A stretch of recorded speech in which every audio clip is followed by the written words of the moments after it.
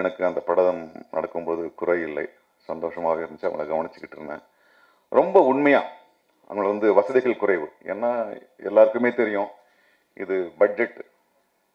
ஒரு ஒரு படத்தினுடைய அல்லது எந்த ப்ராடக்ட் இருந்தாலும் முதல் லாபம் தேவையற்ற செலவினங்களை குறைப்பது தான். சிவா உட்காந்துருக்காரு, வெள்ளை உட்காந்துருக்காரு, இந்த ப்ரொடியூசர் நிறைய பேர் எனக்கு குறை சொல்லிக்கிட்டே இருக்காங்க. முதல் லாபம் நாம் தேவையற்ற செலவினங்களை குறைப்பது. அதை இந்த படக்குழு மிக அழகாக செஞ்சது. மிக கம்மியான அப்படிதான் ஒர்க் பண்ணணும். எவ்வளவு பெரிய படமா இருந்தாலும் அதுதான் நியாயமும் கூட. இதையே ஏதாவது சொல்லி அந்த படம் ப்ரொடியூசர் இன்னும் செலவு பண்ண வச்சிருக்கலாம், என்ன பண்ண. ஆனா எதுவுமே இல்லை. ஒரு கேரவன் இருந்து கூட நானும் பாஸ்கரும் கேரவன்ல உட்காந்ததே கிடையாது. ஏன்னா அந்த பசங்களை பார்க்கறதே பெரிய வேடிக்கையா இருக்கு. வேடிக்கையா இருக்குன்னா வேடிக்கையா இல்லை. ஸோ ஒரு நிறைவான மனதோட ஒர்க் பண்ண இந்த படம் அதே நிறைவோட திரைக்கு வரும், மக்கள் மனதையும் நிறைவோட செய்யும் என்பதுதான் என்னுடைய விளைவு.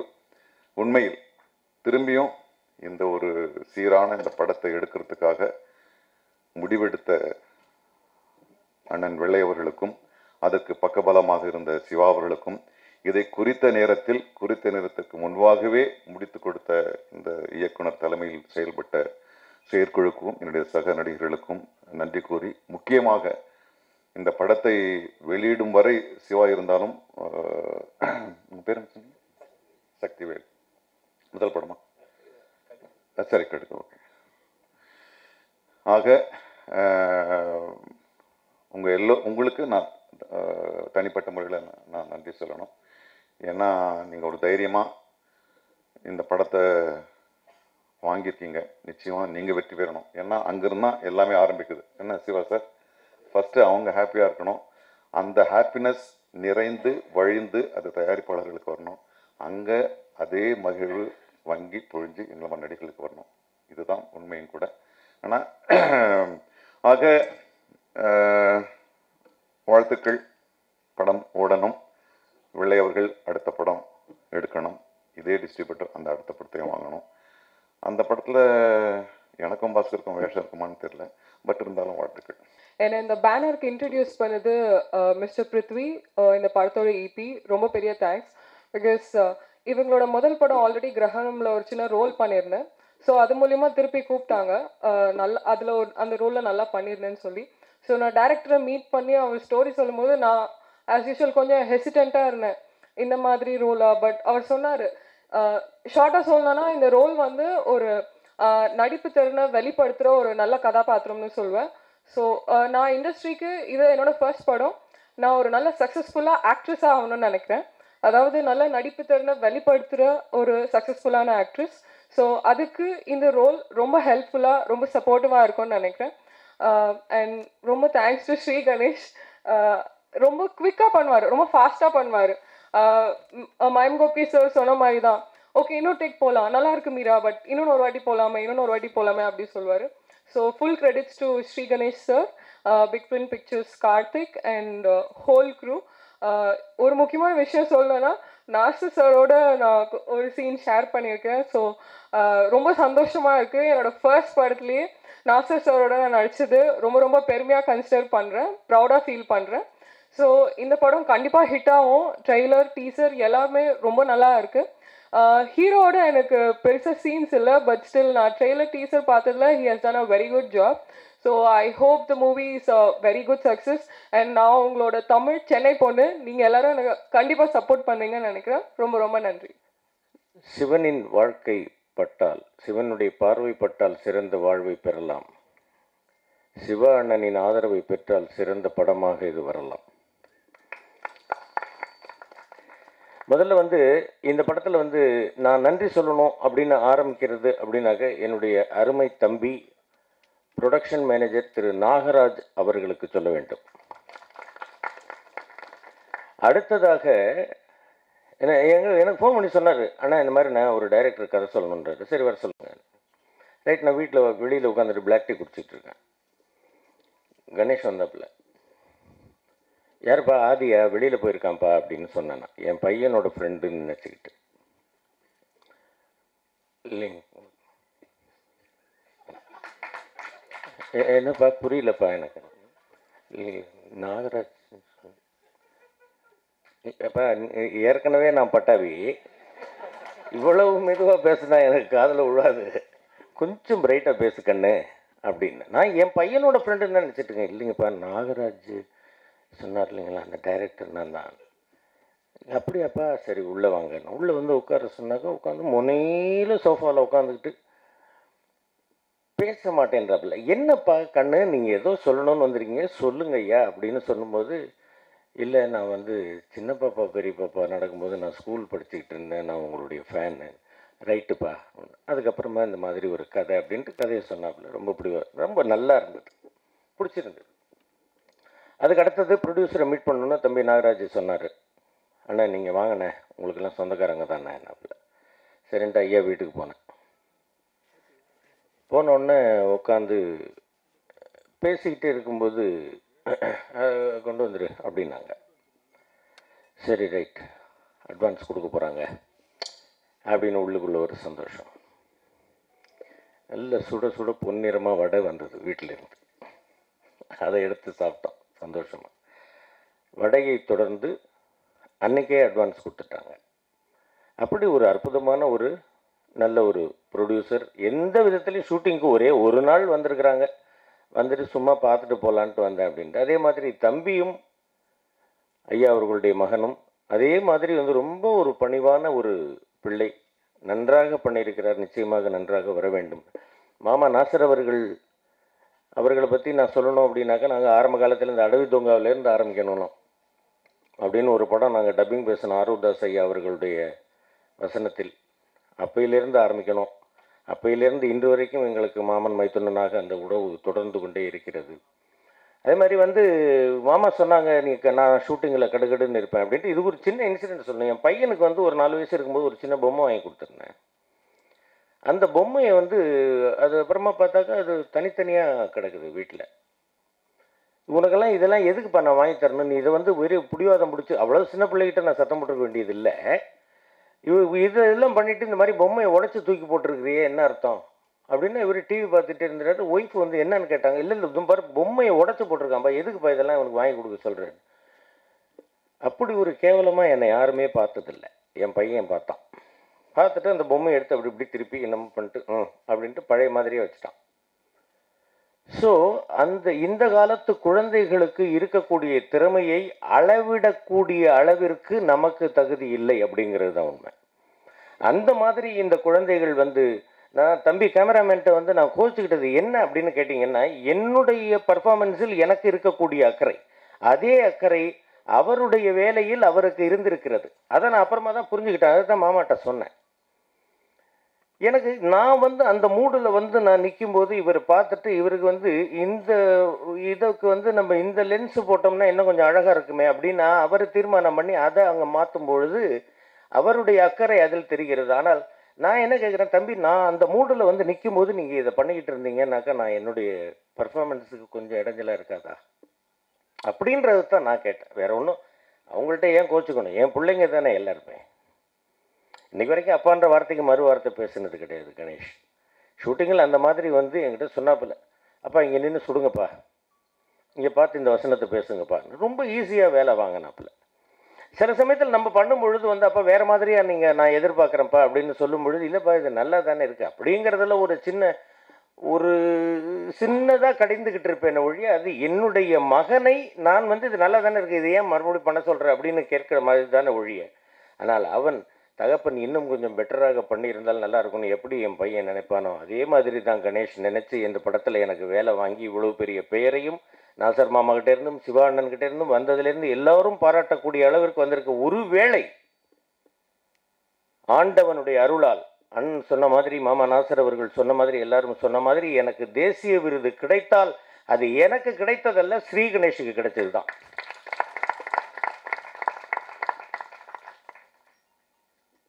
ஸோ இந்த படம் மிகப்பெரிய வெற்றி படமாக ஆக வேண்டும். ஐயா வெள்ளைப்பாண்டி தேவர் அவர்கள் இன்னும் பல படங்களை எடுக்க வேண்டும். ஸ்ரீ கணேஷும் ஒரு மிகப்பெரிய ஒரு லெவலுக்கு வர வேண்டும்.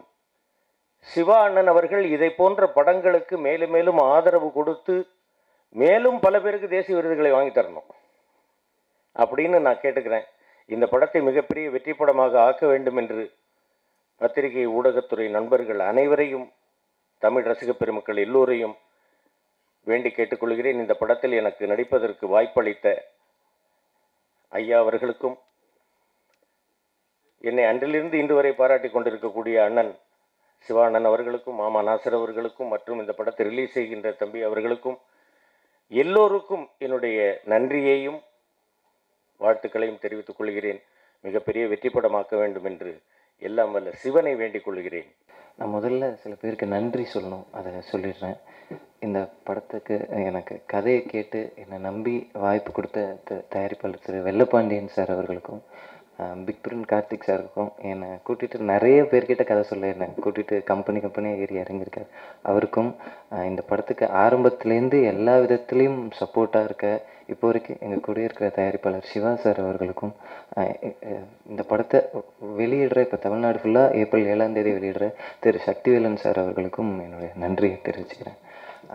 அதுக்கப்புறம் இந்த க்ரூ, என் நம்பி நடித்த வெற்றி, படம் ஃபுல்லாக 50 நாள் ஷூட்டிங்கில் அவர் ஆல்மோஸ்ட் எல்லா எல்லா நாளும் கூடயே இருந்தார். நாங்கள் என்ன சொன்னாலும் அதை ரொம்ப புரிஞ்சுக்கிட்டு கூடவே ஒரு, நாங்கள் ப்ரொடியூசர் சைட்லேருந்து கொடுக்குற எந்த பிரச்சனைகளுமே எங்களுக்கு இல்லை இந்த படத்தில் நடிக்கும்போது. முக்கியமாக இந்த படத்தில் தமிழின் இரண்டு தலை சிறந்த நடிகர்கள் நாசர் சார் கூடயும் MS பாஸ்கர் சார் கூடயும் ஒர்க் பண்ணதை பெரிய பாக்கியமாக நினைக்கிறேன். நான் அவங்கக்கிட்டேருந்து நிறைய கற்றுக்கிட்டேன் இந்த படம் பண்ணும்போது. அதே மாதிரி எனக்கு ஷூட்டிங்க்கு முன்னாடியெல்லாம் பயம் இருந்துச்சு. நாசர் சார்கிட்டலாம் அவரோட ஷூட்டிங்லாம் சீன்ஸ் எல்லாம் வரும்போது எப்படி எடுக்க போகிறோம், அவர்கிட்ட எப்படி பேச போகிறோம்னு சொல்லிட்டு. ஆனால் எங்களுக்கு அந்த மாதிரி கஷ்டம் எதுவுமே இல்லை. அவர் எங்களுக்கு எல்லாத்தையும் ரொம்ப பொறுமையாக எங்களை ஹேண்டில் பண்ண நாசர் சார், MS பாஸ்கர் சாருக்கு பெரிய நன்றி. என்னுடைய கேமராமேன், இசையமைப்பாளர், படத்தொகுப்பாளர், எங்கள் உதவி இயக்குநர்கள் எல்லாருக்குமே நன்றி. என்னுடைய இயக்குனர் மிஷ்கின் சாருக்கு இந்த இடத்துல நன்றி தெரிவிச்சுக்கிறேன். இதை தவிர நான் நன்றி சொல்கிறதுக்கு இன்னும் நிறைய பேர் இருக்காங்க. அதுக்கான நேரம் இங்கே இல்லைன்றதால எல்லாருக்கும் மொத்தமாக ஒரு நன்றி சொல்லிட்டு நன்றி.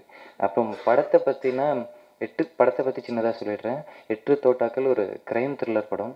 ஒரு போலீஸ் பின்னணியில் நடக்கிற ஒரு க்ரைம் த்ரில்லர்.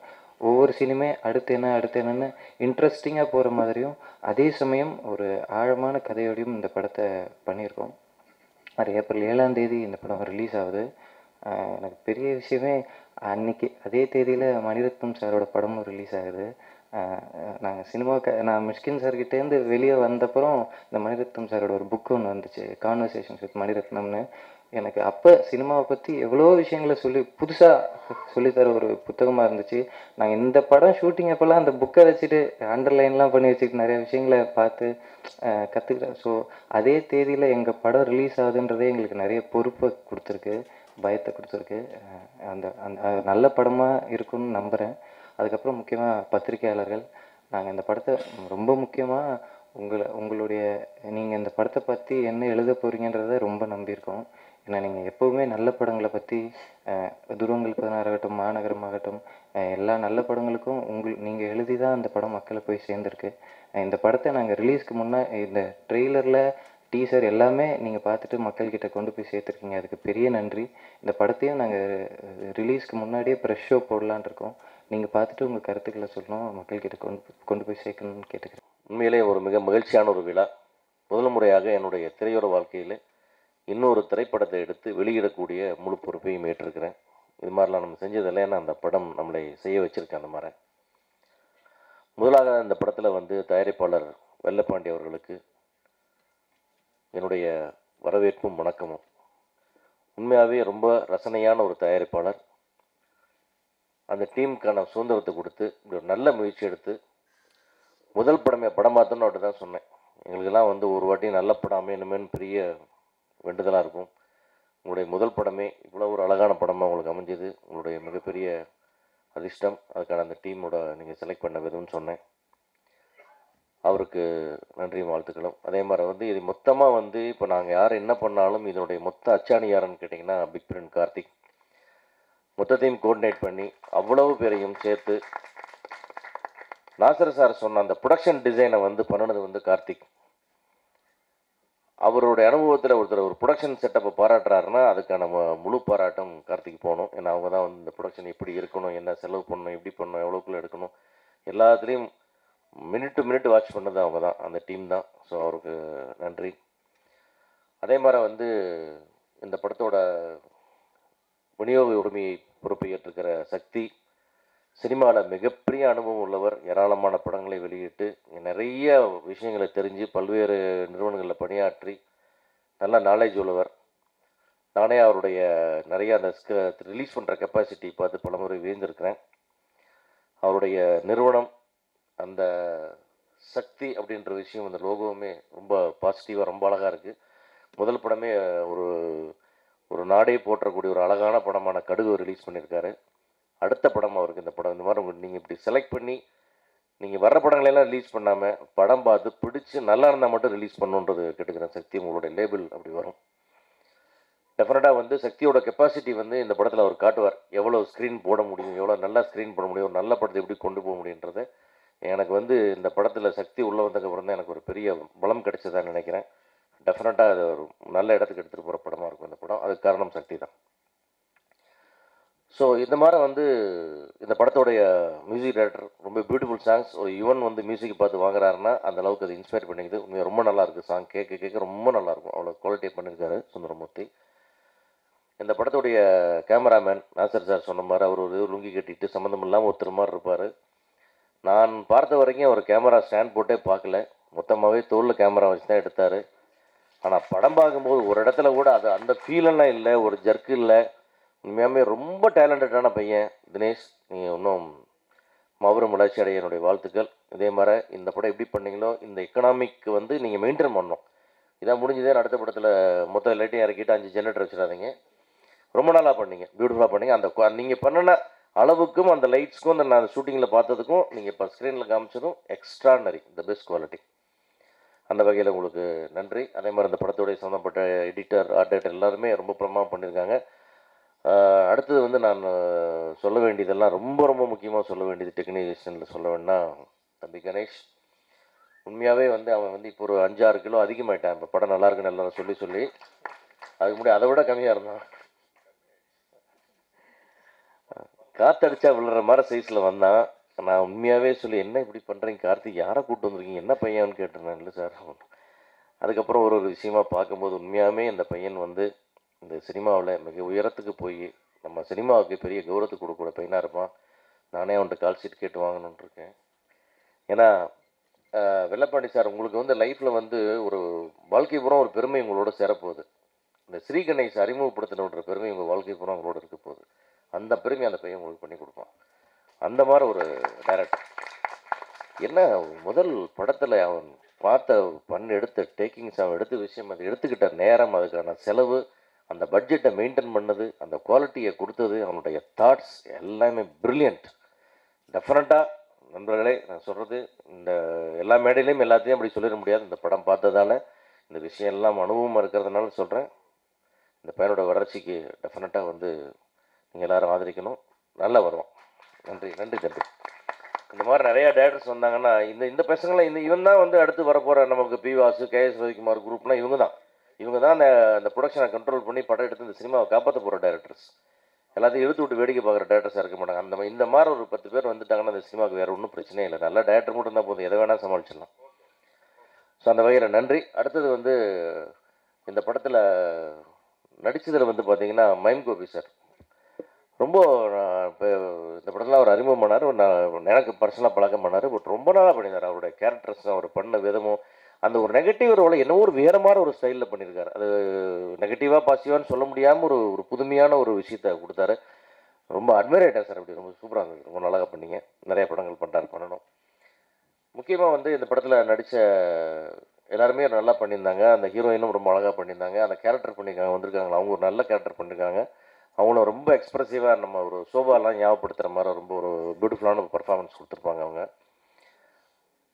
தம்பி வெற்றி ரொம்ப இந்த படத்துக்கு என்ன தேவையோ அதை டைரக்டர் எப்படி சொன்னாரோ அவர் முதல் படமே இல்லாத அளவுக்கு ரொம்ப அழகாக ஒரு சட்டில்டாக ஒரு அழகான பர்ஃபார்மன்ஸு. ஒரு நல்ல படத்துக்குள்ள, அதாவது நாம் நடிக்கிற படம் ஒன்றும் அது ஓடுற படத்தில் நாம் இருக்கின்ற மாதிரி ஓடுற படத்தில் நீங்கள் இருக்கிறீன்ற அளவுக்கு இந்த படத்தில் வந்து உங்களுக்கு ஒரு நல்ல பேரும் இருக்கும், ஓடுற படமாகவும் இருக்கும். உங்களுடைய என்ட்ரிக்கு ஒரு பியூட்டிஃபுல்லான படம். அடுத்தது உங்களுடைய பாத்திரத்தை இன்னும் கனமாக்கிட்டு நம்ம ஒன்றா போகலான்றதுல அது நீங்கள் எடுத்த முடிவு பிரமாதமான முடிவு. எடுத்தோடனே நான் தான் எல்லாம் பண்ணுவேன், நான் தான் பண்ணுவேன்னு ஒரு பெரிய ஹீரோ மசாலா கதைன்னு யோசிக்காமல் ஒரு நல்ல படத்துக்குள்ளே இந்த அளவோடு நீங்கள் ட்ராவல் பண்ண ஒத்துக்கிட்டு நீங்கள் பண்ணினது வந்து மற்றவங்களுக்கு இவ்வளோ ஸ்பேஸ் கொடுத்ததுக்காகவும், நீங்கள் தயாரிப்பாளராகவே இருந்தாலும் கூட இதையெல்லாம் செஞ்சதுக்காக ரொம்ப நன்றி. நீங்கள் நிறையா படங்கள் பண்ணி பெருசாக வரணும், வாழ்த்துக்கள்.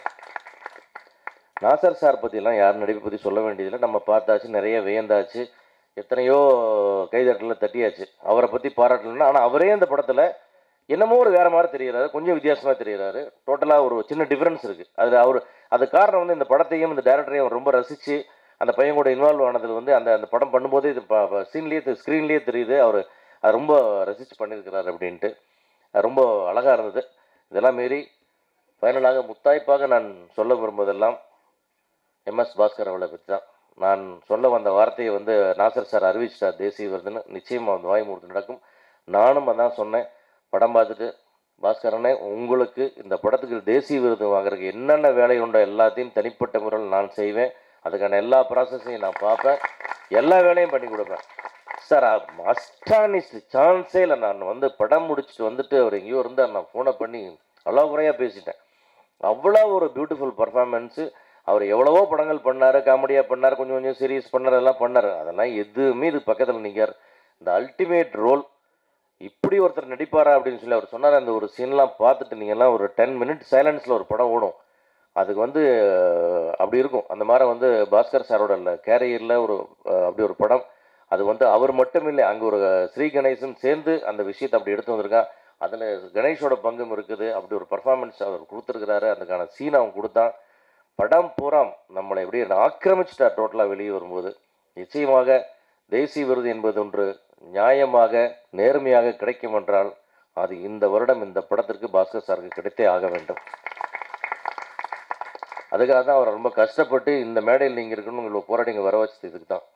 நாசர் சார் வாயில் அந்த வார்த்தை வரும்போது நீங்கள் இருந்தீங்க ஸ்டேஜில், அது உங்களுக்கு பெருமை, எங்களுக்கும் பெருமை. அது டெஃபரெண்டாக இந்த 8 தோட்டாக்கள்ன்ற படமே மொத்தமாக தமிழ் சினிமாவுக்கு எல்லாத்துக்கும் பெருமை சேர்க்கிற படம் சார். ரொம்ப பியூட்டிஃபுல்லான படம். இதில் ரிலீஸ் நம்ம பண்ணுறோன்ற இன்வால்மெண்ட்டுக்கெல்லாம் காரணமே அந்த படம் தான் நம்மளை பண்ண வச்சுருக்கு. இதை எடுக்கிறதுக்கு எல்லாருக்கும் சப்போர்ட் பண்ணால் ரைட்டு, முடிஞ்சதுக்கு பார்த்துட்டு ஓகே பண்ண கை கொடுத்துட்டு போக முடியல நம்மளால். இது படம் பார்த்து 2-3 மணி நேரம் பேசி இந்த படத்தை வெளியீட்டுக்கு எல்லா வேலையும் பண்ணி இதுக்கு என்னென்ன பெஸ்ட்டு ப்ரொமோஷன்ஸ் எல்லாம் பண்ணால் நாங்கள் பேசிகிட்டு இருக்கோம். அந்த வகையிலே இந்த 8 தோட்டாக்கள் சம்மந்தப்பட்டதிலே எனக்கும் பெருமை. இந்த வாய்ப்பை எனக்கு கொடுத்ததற்காக தயாரிப்பாளர் வெள்ளப்பாண்டிக்கும், வெற்றிக்கும், தம்பி கணேஷுக்கும், கார்த்திக் அனைவருக்கும் நன்றி கூறி வாழ்த்தி விடைபெறுகிறேன். நன்றி. ஃபஸ்ட்டு என்னையும் எங்கள் டீமையும் நம்பி எங்களுக்கு இந்த வாய்ப்பு கொடுத்த எங்கள் அப்பாவுக்கு முதல் நன்றி தெரிவிச்சுக்கிறேன். ஏன்னா அவங்களுக்கு நிறைய பிஸ்னஸ் இருக்குது. நான் சினிமா அப்படின்னு சொன்னோன்னே, சினிமா எதுக்குடா, சினிமாவில் நிறையா லாஸில் தான் போவாங்க அப்படின்னு சொன்னாங்க. இல்லை, சினிமாவில் கண்டிப்பாக ஜெயிக்கலாம் அப்படின்னு சொல்லிட்டு சொல்லும்போது எனக்கு சப்போர்ட்டாக எங்கள் ஃபேமிலியில் அம்மா, அக்கா, தம்பி எல்லோரும் சப்போர்ட் பண்ணதால தான் இந்த படம் ஆரம்பிச்சது. சரி, அப்பா படம் பண்ணலான்னு சொல்லிட்டாங்க, என்ன படம் பண்ணலாம், எப்படி பண்ணலாம் அப்படின்னு சொல்லி யோசிச்சுட்டு இருக்கும்போது அப்போ தான் வந்து கார்த்திக் சாரை மீட் பண்ணேன். அது வரைக்கும் ஃப்ரெண்ட்ஸ் கூட ஷார்ட் ஃபிலிம் தான் பண்ணிட்டு இருந்தேன். கார்த்திக் சாரை மீட் பண்ணோடனே கார்த்திக் சார் சொன்னார், நல்ல படமாகவே பண்ணலாம்ப்பா, நான் ஸ்கிரிப்ட் சொல்கிறேன் அப்படின்னு சொன்னார். ஒரு 3-4 பேர் வந்து ஃபஸ்ட்டு ஸ்கிரிப்ட் சொன்னாங்க. எனக்கு அந்த ஸ்கிரிப்டில் எதுவும் சாட்டிஸ்ஃபேக்ஷன் ஆகலை. அப்புறம் திடீர்னு ஒரு நாள் ஸ்ரீ கணேஷ் வந்தார். ஸ்ரீ கணேஷ் வந்தோடனே அவரை பார்த்தோன்னே இவர் என்ன இவ்வளோ சின்ன பையனாக இருக்கார், எப்படி படம் எடுப்பார் அப்படின்னு சொல்லி யோசிச்சுட்டு இருந்தோம். அவர் ஃபஸ்ட்டு ஒரு ஸ்கிரிப்ட் சொன்னார். ஸ்கிரிப்ட் சூப்பராக இருந்தது. ஆக்சுவலாக அவர் மிஷ்கின் கிட்ட அசிஸ்டன்ட் டைரக்டராக இருந்ததுனால அந்த ஸ்கிரிப்டில் அந்த த்ரில்லர் விஷயங்கள்லாம் நிறைய இருந்தது. சரி, அப்போது நீங்கள் கதை நல்லா சொல்கிறீங்க, ஆனால் எப்படி ஒர்க் பண்ணுவீங்கன்னு தெரியாத ப்ரோ, நான் உங்களை எப்படி ஜட்ஜ் பண்ணுறது அப்படின்னு கேட்டிருந்தோம். அதுக்கு வந்து அவர், நான் ஒரு மேக்கிங் வீடியோ பண்ணியிருக்கேன் பாருங்கள் அப்படின்னு சொல்லி காமிச்சார். அந்த மேக்கிங் வீடியோ பார்த்தோன்னே நான் ஃபிக்ஸ் பண்ணிட்டேன், இவர் தான் நமக்கு டைரக்ட் பண்ண போகிறாரு நம்ம படத்தை அப்படின்னு சொல்லிட்டு ஃபிக்ஸ் பண்ணிட்டோம். அதுக்கப்புறம் அப்பா கிட்ட போய் கதை சொன்னோம்.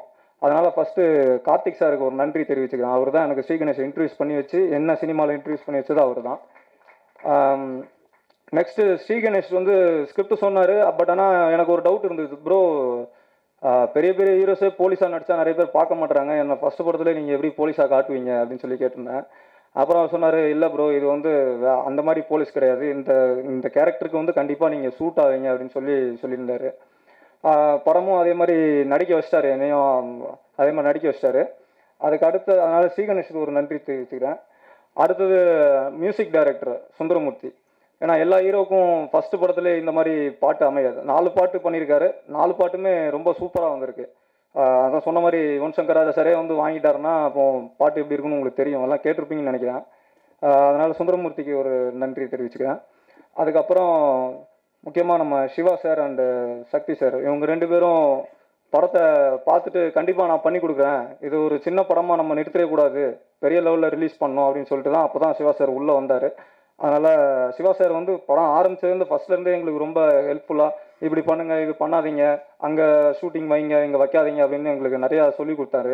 அதனால் சிவா சார் ரொம்ப தேங்க்ஸ் சார். சக்தி சார் உங்களுக்கும் தேங்க்ஸ்.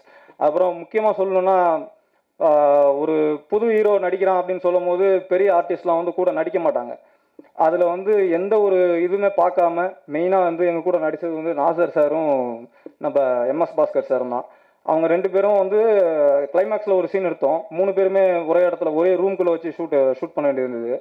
அப்போ வந்து நான் நினச்சேன், அவங்க 2 பேர் பெரிய ஜாம்பானுங்களாச்சே, நம்மளை எப்படி வச்சு நம்ம என்ன பண்ண போகிறோம் அப்படின்னு நினச்சிருந்தேன். அப்புறம் பார்த்தா அவங்க 2 பேரும் எனக்கு சொல்லி கொடுத்தாங்க, தம்பி இப்படி பண்ணுங்க, இப்படி பண்ணாதீங்க, இப்படி பண்ணால் நல்லா இருக்கும், இப்படி பண்ணால் நல்லா இருக்காது, நீங்கள் நல்லா வரணும் அப்படின்னு சொல்லி என்னை ரொம்ப என்கரேஜ் பண்ணி என்னை நடிக்க வச்சாங்க. அதுக்கு ரொம்ப தேங்க்ஸ் சார், நாசர் சாருக்கும் எம்எஸ் பாஸ்கர் சாருக்கும். மற்றபடி என் கூட நடித்த அத்தனை பேருக்கும் நன்றி. அதுக்கப்புறம் எங்கள் டைரக்ஷன் டீம், எங்கள் எடிட்டிங் டீம் எல்லாருக்குமே என்னென்ன நன்றி. நான் கல்லூரி படிக்க சொல்ல எனக்கு ஒரு பெரிய ஆசை. எல்லாரும் சொல்லுவாங்க என்ன ஆகணும் அப்படி சொல்லுவாங்க. நான் போலீஸ் ஆகணும் ஆசைப்பட்டேன். அது வாழ்நாள் நடக்க முடியாத ஒரு பெரிய காரியமாக போச்சு எனக்கு. அதுக்கப்புறமா ஸ்ரீ தான் அதுக்கு வேஷம் கொடுத்து எனக்கு ஒரு போலீஸாக காட்டி என் வீட்டில் எல்லாருக்கும் பெரிய சந்தோஷமாக இருக்குது. நான் முதல் டைம் யூனிஃபார்ம் போட்டு பார்த்தாங்க. எனக்கு அந்த யூனிஃபார்மை வாங்கிட்டேன் திருப்பி. இது பத்திரமா ஞாபகார்த்தமாக இருக்கட்டும் அப்படின்னு சொல்லி நான் தம்பிகிட்ட சொல்லி கேட்டே வாங்கிட்டாரு. என்னோட விருப்பம் அது. முதல்ல போலீஸ் அதிகாரம் ஆகணும்னு ஆசைப்பட்டோம். அதுக்கப்புறமா தியேட்டர் ரொம்ப பிடிக்கும் எனக்கு, அதனால் நடிக்கணும்னு ஆசைப்பட்டேன். 2 தான் என் வாழ்க்கையில் பெரிய கனவாக இருந்துச்சு. அது 2மே இது நடந்துச்சு இந்த படத்தில். மேன்மக்கள் எல்லாரும் ஒன்றா சேர்த்து சொல்ல அது ஆட்டோமேட்டிக்காக ஒரு பெரிய மேட்சிங் நடக்கும். அந்த இடமே நல்ல வைப் எப்போதும் சேர்த்துக்கணும், பாசிட்டிவ் எனர்ஜி இருக்கணும், எப்போதுமே நடக்கும் என்ற நம்பிக்கை இருக்கணும், எப்போதுமே யார் மனசையும் புண்படுத்தக்கூடாத ஒரு பெரிய விஷயம் இருக்கணும். அது ஸ்ரீ தம்பிக்கிட்ட இருக்கும் எப்போதுமே. நீங்கள் என்ன வேலை பார்த்தாலும் சரிங்க, தப்பாகவே தானே அண்ணா, ஒன் மோர் பெட்டர்மெண்ட் போய்க்கலாமா, தப்பை நானே பண்ணியிருந்தாலும் அண்ணா நல்லா இருந்ததுண்ணா, சூப்பராக இருந்ததுண்ணா, ஒரு முறை பெட்டர்மெண்ட் போய்க்கலாங்கண்ணே அப்படி ஒரு 4 டேக் வாங்கினா 5ஆவது டேக் அப்படி தான் சொல்லுவாங்க. தம்பி என்ன தம்பி ஏதாவது தப்பு பண்ணுறேன்னா, இது தப்புலாம் இல்லைண்ணா, டைலாக் ஒன்று விட்டாரண்ணா போய் பார்த்து சொல்லி அப்படின்னு சொல்லி அசிஸ்டன்ட் சொல்லி விடுவாங்க.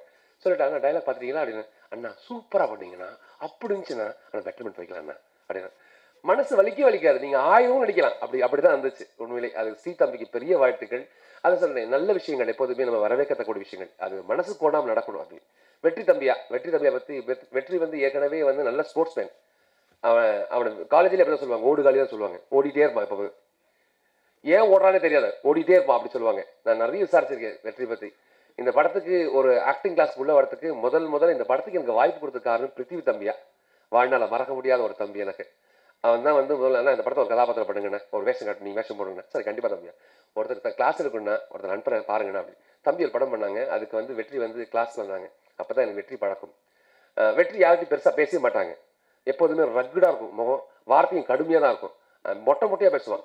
நான் முடிச்சிட்டேன் டே மாஸ்டர் கொஞ்சம் மதிப்பு கொடுத்து பேசுகிறா, முடிச்சிட்டேங்கண்ணா அப்படி சொல்கிறேன். சரி உட்காரு. அப்படியே இருக்கும், ரெஜிஸ்டாக இருக்கும். அப்படி ஒரு போலீஸ்காரனுடைய உருவம் அப்படியே இருக்கும் அந்த இடத்துல. ஆனால் அது இயல்பான விஷயம், ரொம்ப மதிப்பு தெரிஞ்ச ஒரு தம்பி. உண்மையிலே மனசுக்குள்ளே எதையும் வச்சுக்க மாட்டாங்க, ரொம்ப லைவாக இருப்பாங்க. அந்த தம்பிக்கு பெரிய வாழ்த்துக்கள். அதே மாதிரி கேமரா தம்பிக்கு பெரிய வாழ்த்துக்கள். சார் சொன்ன வார்த்தைகள் எல்லாமே உண்மை. சிவா சார் கிட்ட நடித்ததுக்கு ஒரு பெரிய வாய்ப்பு கிடைச்சிது. மேன்மக்கள் கூட நடித்த ஒரு பெரிய சந்தோஷம் என்னென்ன, இன்னும் நிறைய கற்றுக்கிறோம் நாங்கள் எல்லாருமே. இவங்க கூட என் பெரிய மக்கள் கூட நடிக்க சொல்லிட்டு நிறைய விஷயம் கற்றுப்போம். நான் பேசின வார்த்தைகள் யார் மனசையாவது புண்படுத்திருந்தால் தயவுசெய்து மன்னிச்சுங்க. வாழ்த்துக்கள், வாழ்க வளமுடன். இந்த படம் கண்டிப்பாக ஒரு வெற்றி படமாக அமையும். 8 தோட்டாக்கள் வாழ்நாளில் மறக்க முடியாத படமாக இருக்கும். எனக்கு எல்லாருக்கும் அப்படி இருக்கும். வாழ்த்துக்கள். ஃபஸ்ட்டு நான் வந்து ஆரம்பிக்க மாட்டேது, இது மட்டும் சொல்லிடுறேன், சின்ன இன்சிடென்ட் தான்.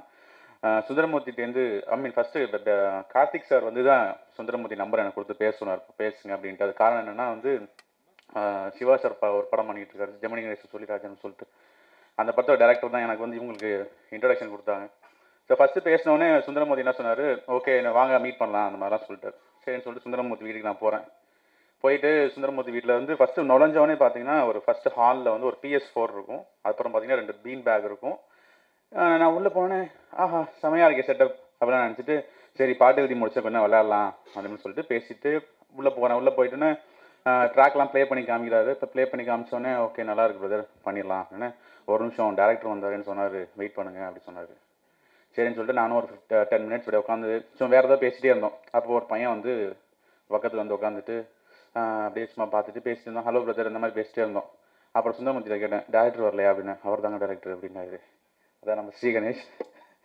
அண்ட் இந்த பாட்டு செம்மையாக வந்ததுக்கு காரணம் என்னென்னா வந்து ஸ்ரீ கணேஷ் ஃபுல்லாக உட்காந்துட்டு வந்து என்ன கேட்டார்னா வந்து இது இப்படி இருக்கலாம், அது அப்படி இருக்கலாம், ரொம்ப டார்ச்சர்லாம் பண்ணல. அவர் சொன்ன எல்லாமே விஷயங்கள் எல்லாமே பாசிட்டிவாக இருந்தது. ரெண்டாவது என்னென்னா லிரிக்கல் ஃப்ரீடம் நிறையா இருந்தது. ஏன்னா சுந்தரமூர்த்தி வந்து டியூனை போட்டு அப்படியே அதுக்குள்ளே தான் எழுதணும் அப்படிலாம் எந்த ஒரு கன்சைனுமே பண்ணல. நீங்கள் ஃப்ரீ ஃப்ளோவாக போங்க பிரதர் நான் பார்த்துக்கிறேன் அப்படின்னு சொல்லிட்டு ரொம்ப ஒரு ஃப்ரீடம் கொடுத்தாங்க. அதனால தான் இந்த பாட்டு ரொம்ப நல்லா வந்திருக்கு. நான் இன்றைக்கி தான் அந்த பாட்டை நான் விஷுவலாக பார்க்குறேன். Cameraman amazing Dinesh, right? Thank you, amazing job. சக்தி ஃபிலிம் ஃபேக்ட்ரி சார்பாக நாங்கள் ரிலீஸ் பண்ணக்கூடிய 2வது திரைப்படம் இந்த திரைப்படம். ஒரு நல்ல திரைப்படம் எனக்கு கிடைக்க காரணமாக இருந்த big print Karthi brother Siva சாருக்கு முதல்ல நன்றி சொல்லணும். அந்த நன்றி சொல்கிறோம்னா அப்படியே ஒரு அது இது கிடைக்கிறதுக்கு காரணமாக இருந்ததுன்னா இந்த படத்தை எடுக்கிறதுக்கு ஒரு விஷயம் எனக்கு ஃபஸ்ட்டு நான் சொல்லணும்னு தோணுன ஒரு விஷயம். ஒரு ப்ரொடியூசரு அந்த ப்ரொடியூசரோட பையன் ஹீரோவாக நடித்து ஒரு படம் தயாரிக்கப்படுதுன்னா அந்த படத்துக்கான கதையமைப்புலேருந்து எல்லா விஷயமுமே வேறையாகவே இருக்கும். அது வந்து ஒரு மாஸ் லெவல் ஹீரோவாக தான் தங்களை நினச்சிக்கிட்டு அப்படி தான் ஒரு கதையை சூஸ் பண்ணுவாங்க. கதைக்கு முக்கியத்துவம் கொடுத்து ஒரு நல்ல படத்தை ஃபர்ஸ்ட் ஆஃப் ஆல் எடுக்கணும். இது வந்து அதாவது ஒரு சினிமா ரசிகனா அவர் வந்து யோசிச்சிருக்காருன்னு நினைக்கிறேன்.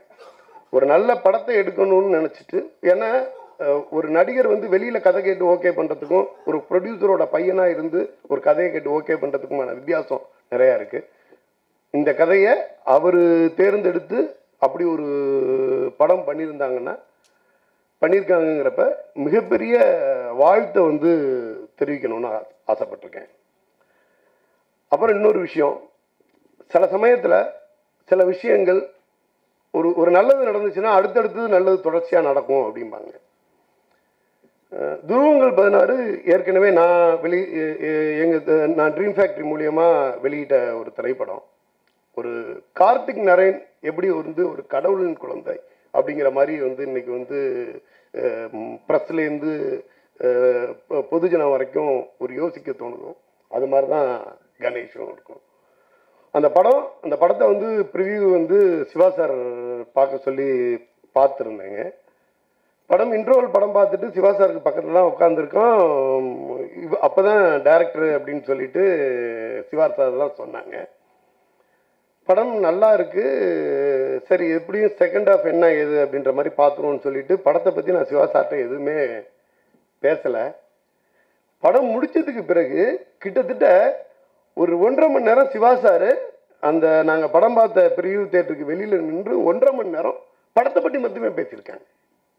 ஒரு படம் அவங்களுக்கு இருக்க எத்தனையோ படங்கள் ரிலீஸ் பண்ணியிருப்பாங்க, பல வருஷ காலமாக ப்ரொடியூஸ் பண்ணியிருக்காங்க, வேற எந்த டாபிக்குமே இல்லை. இந்த படத்தோட கதையமைப்பு இந்த விஷயங்கள். நம்ம நாசர் சாரோட நடிப்பை பற்றி ஏதோ வந்து நான் ஒரு நடிகர் திலகத்தோட நடிப்பை பற்றி சொல்கிற மாதிரியான ஒரு விஷயமா இருக்கும்.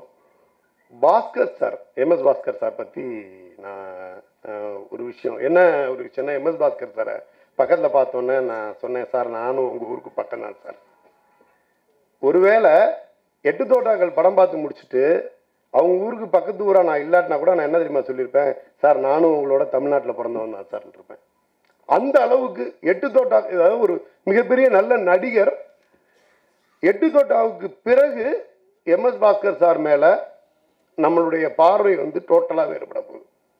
ஒரு மிகப்பெரிய நடிகனா இந்த படத்துக்கு பிறகு எல்லாராலையும் ரெகக்னைஸ் பண்ணக்கூடிய ஒரு படமாக வந்து நிற்கும் அப்படின்னு நினைக்கிறேன் நான். ஒரு ஒரு ஒரு இந்த வயசில் இப்படி ஒரு ஸ்கிரிப்டை எடுத்து எனக்கு மறுபடி சொன்னால் பொருத்தமாக இருக்குமான்னு தெரியாது. நான் ஒரு கார்த்திக் நரேனை பார்க்குற மாதிரி தான் கணேஷ் பிரதரை பார்க்குறேன் நான். எல்லா நல்ல படத்தையும் இப்போ இதுக்கு முன்னாடி நான் ரிலீஸ் பண்ணியிருக்க கடுகு வந்து நீங்கள் உங்களுடைய வார்த்தைகளால் தான் இன்றைக்கி எங்கே பார்த்தாலும் வந்து மிகப்பெரிய வேர்ட் ஆஃப் மவுத் கிரியேட் ஆகி ஒரு நல்ல ஆதரவு எங்கே பார்த்தாலும் கிடச்சிட்ருக்கு.